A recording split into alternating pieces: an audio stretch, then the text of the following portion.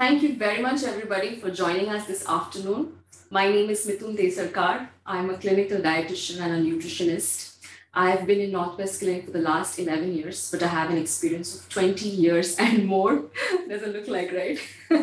Well, my expertise and my area of interest is polycystic ovarian syndrome, insulin resistance, metabolic syndrome, cholesterol, any chronic condition that requires nutrition intervention is what is my specialty.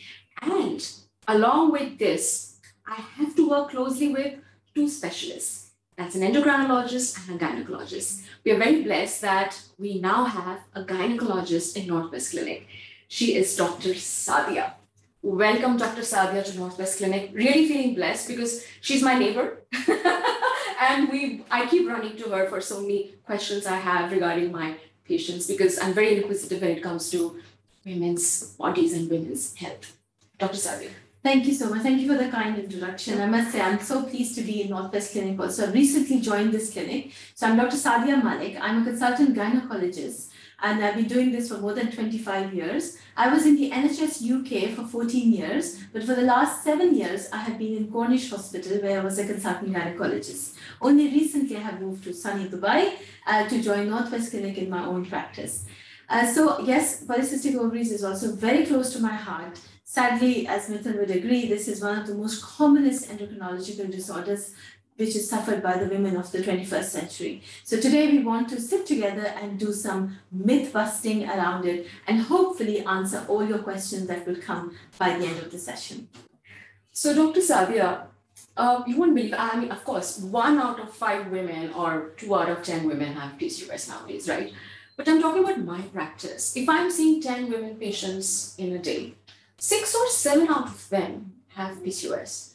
And many of them live in denial, they don't even know about it. So when I'm assessing them and I'm looking at their signs and symptoms, and when I tell them I'm suspecting that you may have metabolic syndrome, you have insulin resistance, they fall from the sky. They've never heard about it. And honestly, sometimes it's difficult to make them understand that you may have something like this. Asha, many times it happens, when I'm assessing them, they would say, I had polycystic ovaries 5 years ago, now I'm fine. And I fail to make them understand, you can never be fine, it's not a curable disease. I want you to tell the audience, what exactly is PCOS? What is this syndrome all about? There is so much confusion around it, and it's PCOS Awareness Month today. September is PCOS Awareness Month, and that's why we're doing this talk today, this chat today, so that we can make you aware what this disease is all about. I'm really glad you mentioned about the diagnosis and the signs and symptoms. Because yes, there's both sides of the coin. There would be somebody who is full-blown PCOS. We just have to look at them as health caregivers, and we would know and know that unfortunately they have this syndrome. Or there would be people who would be wrongly diagnosed to have PCOS and they haven't got it. So my first message through this webinar is that you have to see healthcare professionals who are very sure as to how to diagnose PCOS.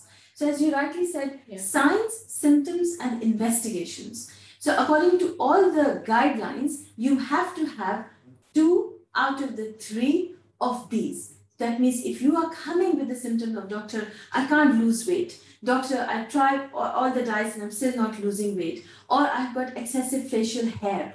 Or that I've got I'm unable to have a baby. So if you have those symptoms, then we will look at signs and we will do certain investigations to come to a diagnosis. And once a diagnosis is confirmed, then unfortunately, this is a lifelong diagnosis with implications with every decade of your life. So sadly, it doesn't go away, but positively, it can be managed. And it can absolutely be managed. And the mainstay of the management is a healthy diet and good lifestyle choices.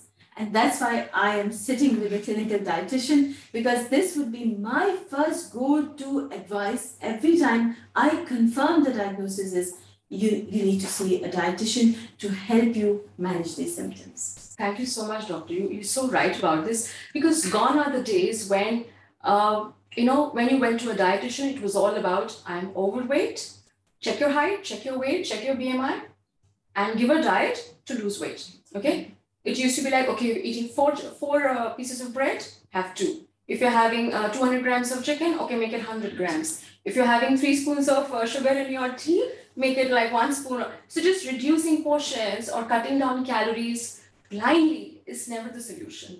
I don't know about others, but this is not how I practice. For me, I'm very inquisitive and curious to know your diagnosis. So hence, when somebody comes with all these signs and symptoms, I want to know the root cause of your problem. I don't want to give you a diet or a nutrition plan just on the basis of guesswork. So my patients always, I insist that you have to get your, I want to know your blood sugar levels. I want to know your lipids. I want to know if you're fatty, if you have fatty liver condition, and if your signs and symptoms match. I want to know if you have metabolic syndrome, insulin resistance, polycystic ovarian syndrome, because then the diet can be customized as per your requirement. It's not a general diet. Sometimes women come to me with preconceived notions. My sister-in-law is doing a keto diet, my colleague is doing a keto diet, my so-and-so followed a certain diet where I was doing Atkins, and I want to do the same. I said, you've come to the wrong person then. Okay, it's my responsibility. You have come to me to heal up. It's my responsibility to give you the right customized diet or healthy eating plan. And it just doesn't revolve around eating these foods. You also have to eat it at the right time. Absolutely. What is your mental state when you're eating? How is your sleep hygiene? Every time I notice sleep has become, is no more a priority, isn't it? Not at all. You feel you've worked so hard and I have to now spend some time unwinding, so you're in front of your social media or television, compromising on your sleep, sleeping at 2 in the morning, you have to wake up at 5 in the morning, feeling depressed later, that why did I spend so much time in front of the social media? Your emotional health, everything counts. There's a full counseling that goes in, and it's not just about the food that you're eating. And you need to stop having these notions that keto is the right diet for me, or cutting off carbs entirely is right for me, or I need to go off dairy, or I need to go off gluten. Everybody is not the same. We need to manage your symptoms based on what is your problem, and then come to a conclusion. Then the healing happens, and the inflammation reduces, and you start noticing the difference in how your weight loss happens. It's not, weight gain is a symptom of an unhealthy body. Okay? Let us not judge you by saying that, oh, you've been so lazy, you've been stuffing on burgers and that's why you're overweight. That's maybe not the case. And how frustrating it is for you when somebody says that. Sometimes a family member is saying that to you. Let's understand the root cause of your problem and then plan the diet. Yeah. And I'm so glad that being a dietitian, you're mentioning the lifestyle, so it's just not that, as Mitun said, just reduce this or take this. Most important thing that the 21st century women are facing is the lifestyle. Because why did our mothers didn't have it? Why is it a current problem? This is because the reflection of what we are doing. If you will move away from the circadian rhythm, night is for sleeping and day is for waking up. This is a big scientific fact today that we are going to tell you. So if you are going to not believe that and say, no, I'm going to test my body by being awake the whole night and sleeping in the daytime, then every action has got a reaction. Some people are lucky that they can do whatever they want to and their body doesn't react negatively. But if you are diagnosed to be a PCOS, I'm afraid you have to go back to the nature and have these healthy choices, which your body wants really. But like Dr. Sadia said, some people may not see the reaction now, but they will see it later. There is no way that if you've been having not sleeping at night and sleeping in the morning and going against a circadian rhythm, you're bound to see later how your lipids go up. You're bound to see how your hormones go out of whack. And though we follow a very holistic approach of having the right nutrition, changing your lifestyle, sleeping well, exercising, not taking stress, having positive thoughts, sometimes if your markers have been really high and they're off the charts, you cannot deny medication. Sometimes I've noticed, Dr. Sadia, that some of my patients, they're very hesitant about taking certain medications. So let's say their insulin numbers have come really high. They try and somewhere, run away from taking medications. I understand their fear perhaps, but I think the biggest fear comes around birth control pills. Yes. I have so many patients, like 16-year-old girls, 17-year-old girls, they come with their mothers. We diagnose they have PCOS, and they say that the doctor has advised her birth control pills. And obviously there's a resistance and fear around it.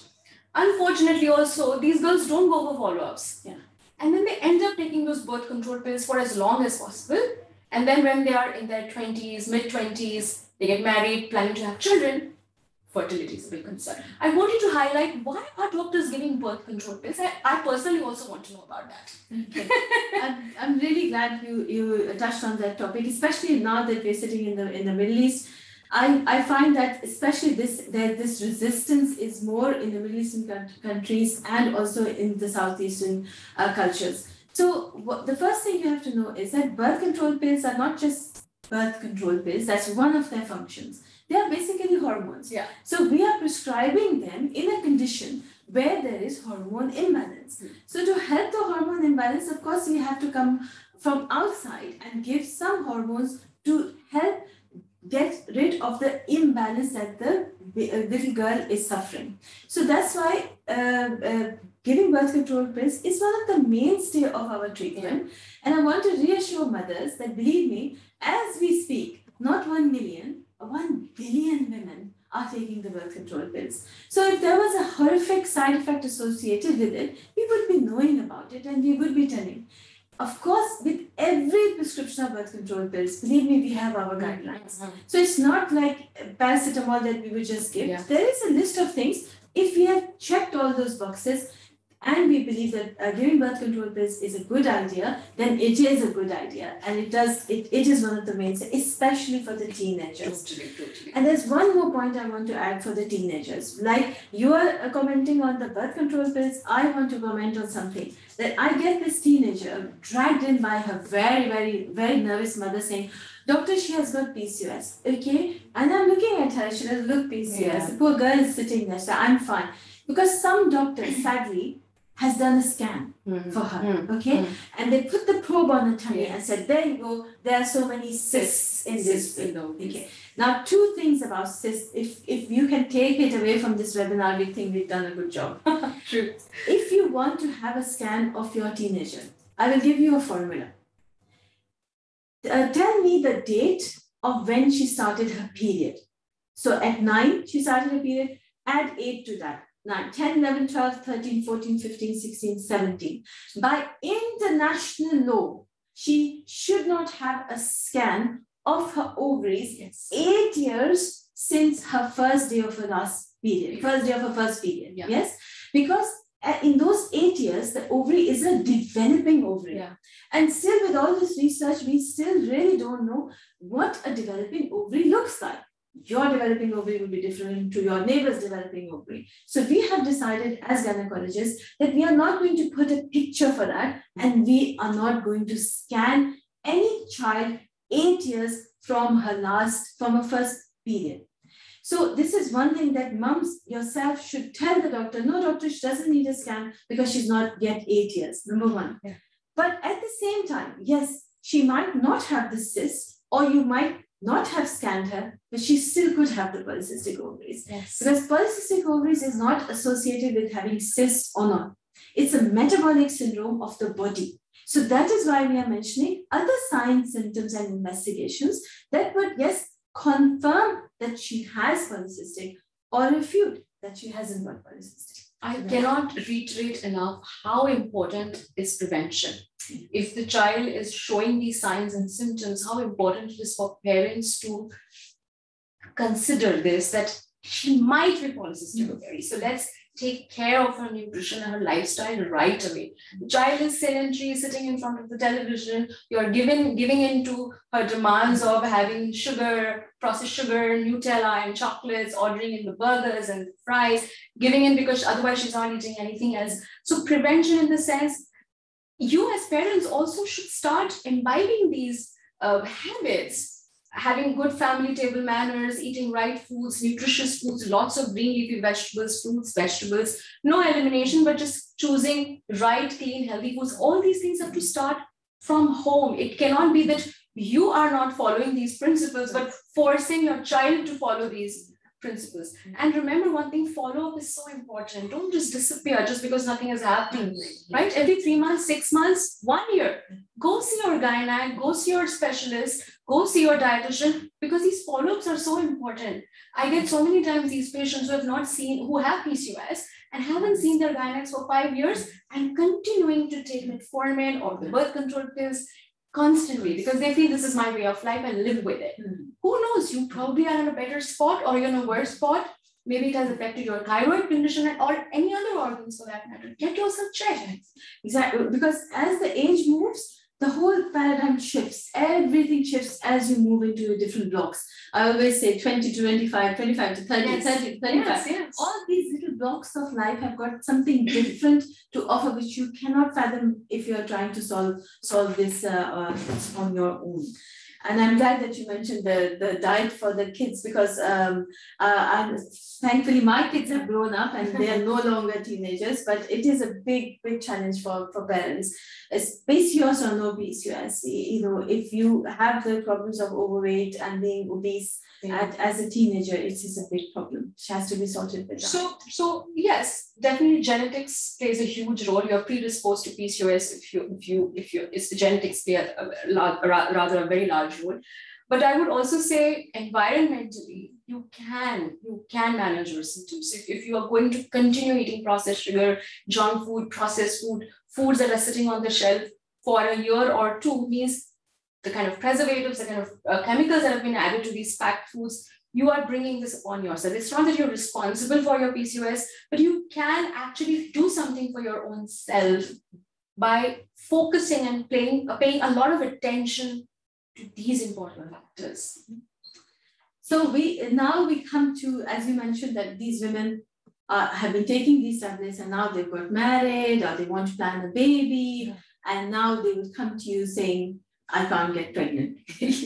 So, you know, fertility is a huge issue, but I have certain things that I'm very, I just want people listening to us understand. Do not make PCOS a life sentence of saying, I can't have a baby because I've got PCOS. Please understand that fertility, there's nothing in my dictionary called infertility until we actually chop your ovaries out and chop the testes out. That's infertility. Yeah. For me, there is something called subfertility and there's something called superfertility. So if you are a PCOS patient and you're unable to get pregnant, then your diagnosis is subfertility due to PCOS. Now, what I really don't want to see is that the partner sitting casually with his wife and saying, yes, she's got PCOS and that's why she is not getting pregnant. Now, hang on. If there is a bit of subfertility involved with PCOS, then the partner's superfertility with his good healthy diet, good lifestyle, no smoking, no shisha, and working with the environment can give him superfertility with his sperms, which can actually help his wife to get pregnant. So the first question always for me is, let's do a semen analysis, because this is the guideline that whatever reason a couple is coming, I haven't come to PCOS, all I know is this couple is struggling to get pregnant, we need to do a semen analysis and you can find many surprises over that. True. I totally understand what you're saying because I get a lot of women who come to me, obviously they want a fertility diet. They want to improve their fertility. I always tell them, bring your husband along. I want to understand his diet, his lifestyle. Is he a smoker? Is he drinking a lot of alcohol? Or is he even a passive smoker for that matter? Exactly. What are his stress levels like? How is his sleep routine? Is he exercising at all? Is he lifting weights? Is he into strength training? You know, all these factors are very important. Let's not just blame the woman and her PCOS condition. So when we're talking of fertility, if we are talking about saying things like try to eat foods that are as organic as possible, the pesticides can be endocrine disruptors in the foods. I'm not saying that it should be 100% organic. Maybe it's not possible nowadays, but at least whatever you can, certain fruits and vegetables, certain grains can be mindful, can be organic, trying to focus on foods that are rich in zinc, like oysters, having seafood, having omega-3 fish oils in the form of supplements, as well as having the right kind of foods like salmon, tuna, mackerel, sardines, having a vitamin D, exposing yourself, go out in the sun, get some natural vitamin D. Your skin needs to absorb some vitamin D. We're always, though we live in a bright city, we're not exposing ourselves enough. And everybody is deficient in vitamin D. That plays a huge role. We need to get a good quality folates. I'm sure the doctors are advising folic acid. But you also need to take it from good sources, from green leafy vegetables, spinach, kale, Brussels sprouts, asparagus, having high antioxidant foods coming from your berries, resveratrol, getting your strawberries, having peaches, plums, having lycopene like in your tomatoes, in your watermelon, squash, pumpkin. These are the kind of natural foods that you need to consume versus having constantly processed, white, refined rotis and parathas. I'm not against carbohydrates. I'm just saying make your right selection of carbohydrates. Have low GI, which is low glycemic index foods, so that there is no spike of insulin and glucose. So you have to be very wary and watchful. You need, and the man has to take equal responsibility. Yes. It cannot be just the woman. Unfortunately, she has PCOS, but you, like you were saying the other day to me, 50% is his responsibility. Yes, we have to tell the audience this amazing scientific fact that 50% of the baby is actually made by the man. Which is true, right? And so that's why we have to shoulder that responsibility equally. But you know what, Mitun, I'm sure we will check the questions coming through, but I can hear some through my mind. I can hear a group of women saying, do you know what? I've had pumpkins and peaches up to here. I've done all my research and I've done my night sleeping and everything, and doctor, I'm not getting pregnant. Okay, and this is a really, really stressful situation, and we understand. And of course, for that, it's not possible that we give you all the advice in the webinar, because it is a very, very individualized management from here onwards. The message that we are giving is that you cannot hide behind, I've got PCOS, I can't have a baby. That's wrong. That's the myth we have to bust.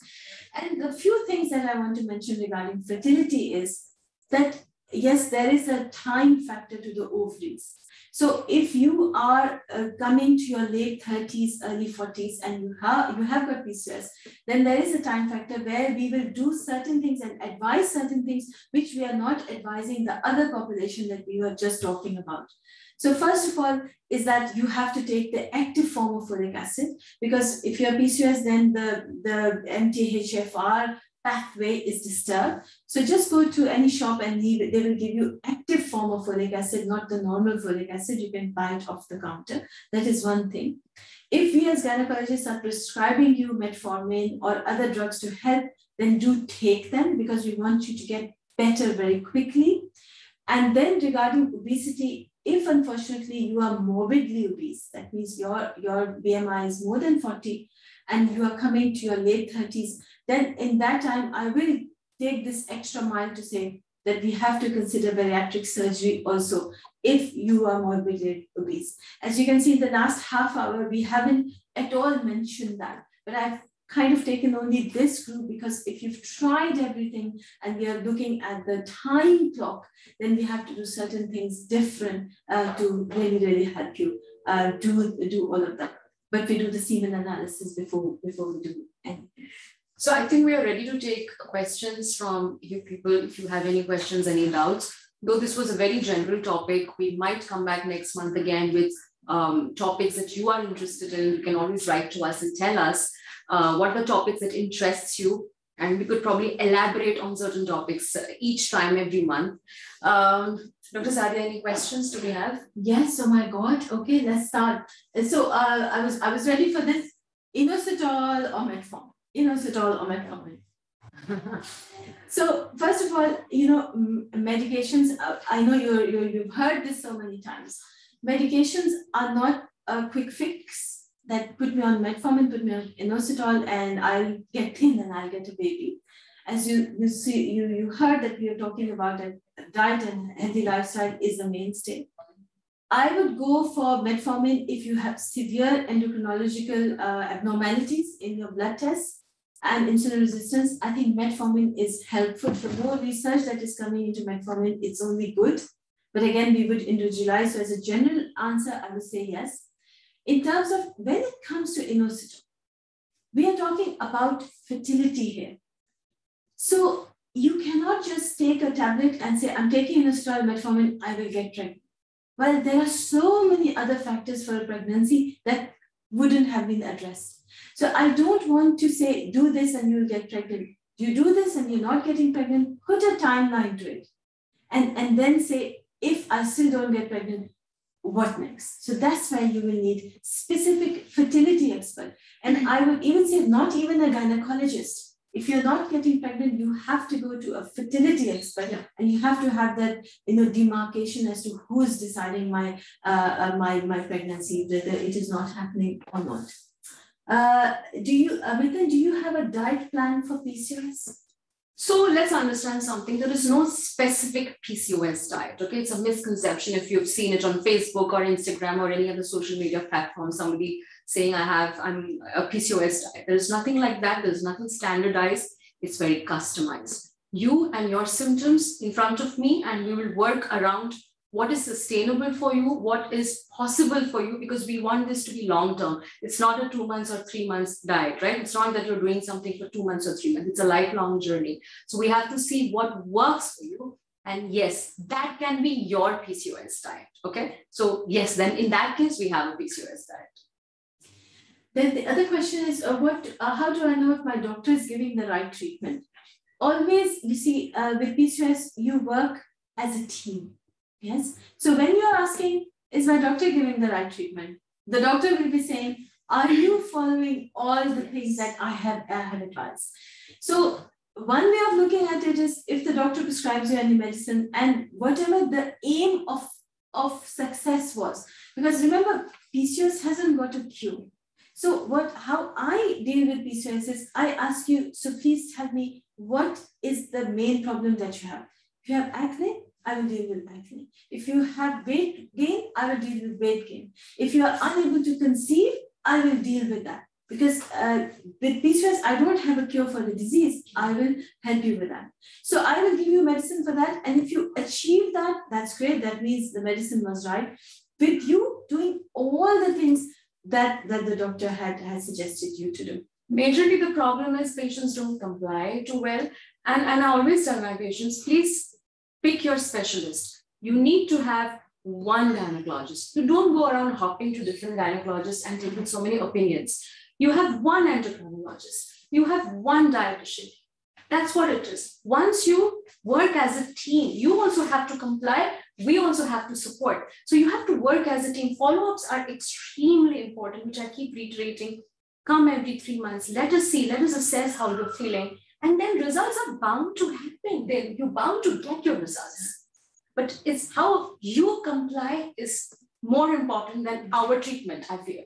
And absolutely, embrace the situation. As I said, I love this quote, and I always write this down that, PCOS is just part of your life, but it should become your life. Mm-hmm. So once you know and understand your problem, you will be in a better position to deal with it. Now, there is a question that, doctor, I was taking metformin and I didn't conceive. Unfortunately, I can give you so many stories, and these are real stories where you've seen a PCOS patient labeled PCOS for 5 to 6 years, tried every medicine, but the husband semen analysis was not done. And he was a smoker, using shisha, so severe asthenia teratozoospermia, which is a very, very common diagnosis that we have. So you would, so this is what we are trying to say, is that it's a couple treatment if it is for the baby. Yeah. The next question takes me to something more serious, which we thought we will discuss at the end. That somebody is saying that I've been diagnosed to have endometrial polyps and I don't need a baby, I'm beyond that time. So this would lead me to the 3 most important things, what we call, as we've been calling it, a lifelong problem, which you are at risk of. So one of them is becoming diabetic, because if you're less than 40, you're not yet diabetic. As you age beyond 40, unfortunately, if you've been diagnosed with PCOS, you are at high risk of becoming diabetic. But you will not become one if your BMI will be within the normal limits. The second thing is increased risk of cardiovascular disease. Again, you can beat that by keeping your BMI in the normal limit and being healthy. But the third one is that because of the effect of extra estrogens, because this is the problem with PCOS, that you make extra and bad estrogen from the subcutaneous tissue, from the extra fat. This bad estrogen then goes and attacks your uterus. Yes. And what it does to the uterus is it builds up a very thick lining in the lining of the uterus, which then kind of bleeds at odd times. That's why people come and say, my periods are irregular and all of that, or very heavy. Either I don't have a period, or when it comes, it's like a big period. So that is when the lining is thickening, and we call it polyps, or it can keep thickening and thickening. And if you, as Mitun said, don't see the gynecologist regularly, I'm afraid there is a small chance of it becoming nasty. Yes. So if that is the case, you need to come and see a gynecologist. We will do the scan for you, tell you whether it's a polyp or thickening, and what we need to do next for it. Yes, perfect. So, any questions you have from your? There are some more questions that are popping up, I guess. Okay. Is HSG compulsory before starting the fertility treatment? Yes, this is another one that people are catching you to tell. HSG is hysterosalpingography, which is a radiological test to check the patency of your tubes. Now, why should your tubes get blocked? Your tubes get blocked 99% because you developed a pelvic inflammatory disease, a pelvic infection. And believe me, you would know in your history if you would say, doctor, in the past, I've had many infections, or I have had recurrent infections in the past. So now you are at risk of developing pelvic inflammatory disease, which will block your tubes, which will then stop you from getting pregnant. So if that is not the case, why are we checking your tubes? So the answer to your question is that yes, HSG is one of the tests when we want to check fertility, but no way it is on the top of the list. No way. On the top of the list remains husband semen analysis. I think we will be repeating that a few times in this webinar, which is much easier, cheaper, and less painful, before we then turn all the guns towards the lady to start doing invasive, painful, expensive tests. That's my take on it. We're not feminists here. We are just stating facts. No, these are facts. These are absolutely facts. Most of my comments that they are all evidence-based. They are according to the ESHRI guidelines, which is the European Society Guidelines of Human Reproduction and Endocrinology. Google it. These are the guidelines that you're talking about. We're discussing Professor Adam Bayland. He is one of the biggest names in PCOS, and I'm absolutely honored to listen to his lectures, to learn from him. And then there's another very important website, isn't it? Certainly. Verity? Verity. Yes. Verity.org. It's a charity website. So honestly, it'll be great because it talks less in the very medical vernacular. It talks in your language, and I can show you that it is evidence-based. So it's not some crazy lady sitting and typing away what she feels about PCOS. This organization, I like the way you said it's not some crazy lady. Because there are some crazy ladies who do Do you have some questions on the left? What are those? Oh, okay. Which specialist is the best to follow up if you are diagnosed with PCOS and insulin resistance? Endocrinologist, dietitian. All three. All three. But you see, again, as I said, address your problem. So if you're 45 and you don't need a baby and your periods are regular and you've seen a gynecologist once, that's fine. But if you have got insulin disorder, then of course the endocrinologist has to take it away from you.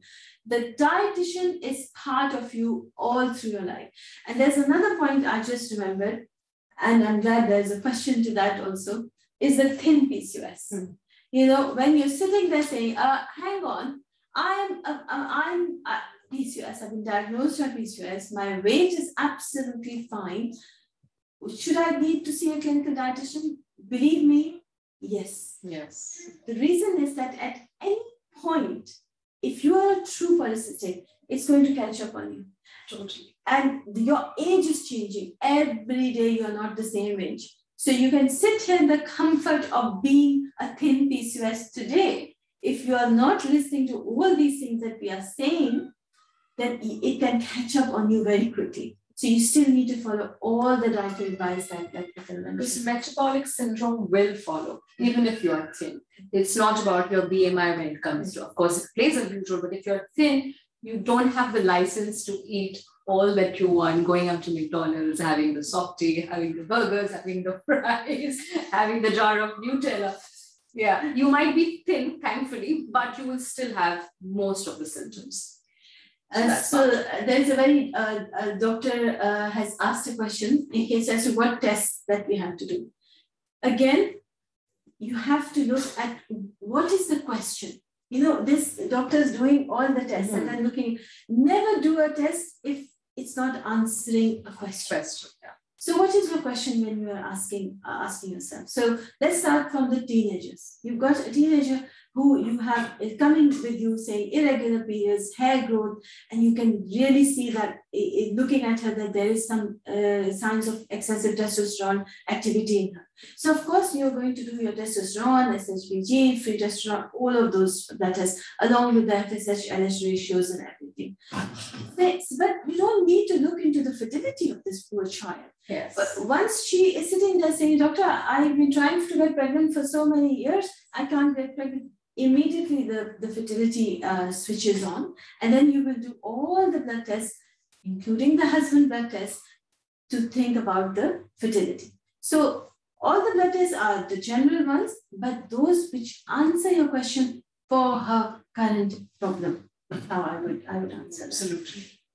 And when we're looking at weight loss with PCOS, a few tests that I also ordered is I want to know your vitamin D levels. I want to know your B12, your ferritin levels, because all these things, all these deficiencies can impact your weight.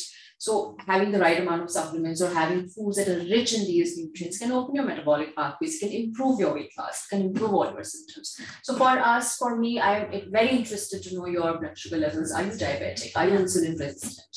Do you have, is your triglyceride very high? How is your cholesterol looking? Is your liver fatty? Do you have uric acid? If you've shown symptoms, is the uric acid high? Because then in that case, I have to give you a low purine diet as well. You know, so all those factors, only if it is related and you need it, that's when the tests are ordered. It is not that it's ordered out of our whim or fancy. It's necessary, that's why we are ordering it. And all these tests, as you can imagine, higher the BMI, more we are worried about all these things, isn't it? So the cholesterol, all the tests. So the higher the BMI, unfortunately, we are more concerned, and we don't have to wait for 40 to have all the cardiovascular risks, because unfortunately the BMI is high. And if you are morbidly obese, and that's why I highlighted morbid obesity, because unfortunately it affects your heart more so than anything else. So that's why we need to know and identify your risks and quantify your risks according to the blood test results as to what we got. And then you have a baseline test to know that our management is successful, and all the tests are looking better and better. So they want to ask that whether we have online consultations or treatment. I think what we will do is we can have a live session next time in which we will not do the talking. You will ask the question and we can just do that consultation. But otherwise, we are doing online consultations. If they don't want to come to the clinic, we have access where they can, we can do online consultations. A link is sent to them and we can do our Zoom meets. We can ask them all the necessary relevant questions. Then we can order the tests. They can get the test done, come later and get the test sorted. All that can be done. It's possible, definitely. And if you trust some lab outside, if you're not in the UAE and they want to get them, whatever tests we advise, you can get them done and then give us the results. And gosh, these are Corona times. We've learned so much about online, medications and all of that. To be honest, it doesn't matter to us where you get the test done from, as long as we get our figures and the lab test reports, we are able to treat you. And we can do this. Another thing, when we mentioned the exercise and everything, because I work a lot with, as I said, it's a multidisciplinary team. I cannot sit here and say I'm a gynecologist and I will manage this. I need all my team around me. And so one of the person is also the people who help to do exercises and the trainers. And I've learned 2 tricks from them. And one of them is that, those deep, rapid exhalation kind of movement, they advise that to build your core muscles. Because your core muscles are around where the ovaries are. So they always say that is also very helpful. And the butterfly pose. So today, Google what a butterfly pose is. I'm sure many of you are practicing yoga, and what she just mentioned is all poses in yoga that we use, and also Pilates is very good for women with polycystic ovarian syndrome. I also tell my patients that go for long walks. So low intensity, long duration also helps. It's not just about overworking out. Sometimes women spend 2 hours, 3 hours in the gym and overworking. That's also not good, because your body will be producing a lot of cortisol eventually, which will also produce extra amount of insulin, which is, again, that's when you will notice all the abdominal fat. And you're burning yourself out. You have something called as adrenal fatigue. Why would you want to do something that your body doesn't want? And you're forcing your body, in the quest to lose weight, going through so much suffering. You have to listen to your body, what works. It works differently for everyone. This is one thing you need to remember. And you ladies are not PCOS sufferers. You are PCOS warriors. You're fighting this condition. And everyone is unique. You need to remember that. Do not compare your condition with anybody else. Don't let anybody judge you. You are not lazy. You are not cheating on your diet. You're not overeating. Don't let anybody tell you that you are overweight because you're lazy. You have a condition, face it, accept it, but take responsibility, work towards it. If you don't take responsibility, nobody else can. So you look into that bit of your own life. Self-care is a huge part of wellness. Give yourself time. Work on your thoughts. Manifest the right things. It's so, so important. Your mental health is so important. So we wish you all the best, actually. We will probably end the session here today. Just one we have more questions. Oh, great. Somebody saying, I'm 34, is it too late to have a baby? My God, you're a baby yourself. Yeah. This thing about your prime fertility is at 36, 37. That's your prime fertility. Yes, it does go down afterwards, but 34 is your prime fertility. If you're not getting pregnant, please see a fertility expert to help you to get pregnant. Yes. That's one thing. And the last thing is, which is I'm very passionate about, is please take prenatal vitamins before you get pregnant. So people are asking me how long to take them. If you're planning a baby, whether PCOS or not, you need to take prenatal vitamins. And out of that, folic acid is the most important. And in my practice, because I deal a lot of work in, unfortunately, recurrent pregnancy losses, so I've literally changed my practice and I give everyone the active folate. Yeah. Because I don't know whether you are the person who changes the non-active folate to folate in your body. Those tests are too expensive for me to do and unnecessary, because what I'm going to do is advise you to take the active form of folic acid, and you have to take it minimum of 3 months before you get pregnant. Please, 3 periods before you get pregnant. I call it the engagement gift. You get engaged, you start taking your folic acid. Yeah, exactly. And then your nutrition program to improve your fertility also starts 6 months in advance. And this should not be like a job. I see couples coming with so much stress. Having a baby should not feel like a job. Just enjoy the process. Eat the right foods together. Enjoy a good lifestyle change together. Go for walks together. Cherish memories. Go for, talk to each other versus sitting in front of the screen or in front of mobiles. Stay away from radiations. So all these things matter so much. And it's collectively, it's not just a woman's responsibility here again. Both of you collectively work towards your fertility. So yes, Doctor, do we have any more questions? No, that's it. I think that's it. Doctor, what will be your closing lines for our audience? Look after yourself. That's the best line that I'm taking from you. And never say never, and never just say don't take this as a lifelong, curse or a diagnosis. Things change, life changes, age changes, medication changes. Find a group of people who would love to help you. come at Launch Best. We would love to help you. We're a group of people sitting here who would love to help you. So come and see us. We'll be very happy to welcome you here. And whatever, address the problem that don't look at the whole picture. Address the problem that you have, and that is what we will focus on also. Perfect. Thank you so much. So next month, stay put. We will definitely come back with a new topic and we'll discuss on that topic. And I hope you get a lot of valuable information. Thank you. Thank you. Bye.